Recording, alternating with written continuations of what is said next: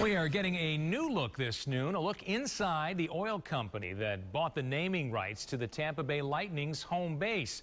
Our Ashley Orr toured Amalie Oil Company near the port, and Ashley, now this will be a name we all say a lot more often. Yeah, that's right, we will. And until now, this huge manufacturing facility went virtually unnoticed to the public. Now we know this is what they do.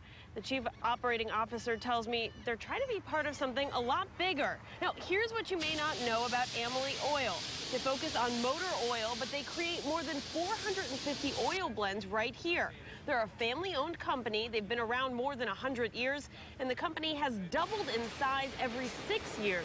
Now, the COO tells me they export about 40% of their products all over the world, and they're well known in South America, but they're trying to foster the brand name here in Tampa. They're excited to be part of what the owner of the Lightning, who bought Channelside, has in store for that community.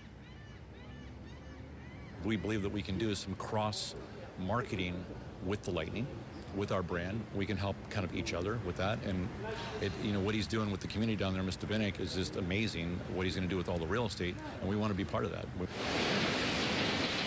Right now, they're selling about 95 to 100 million bottles of oil a year. They have about 200 employees here in this facility.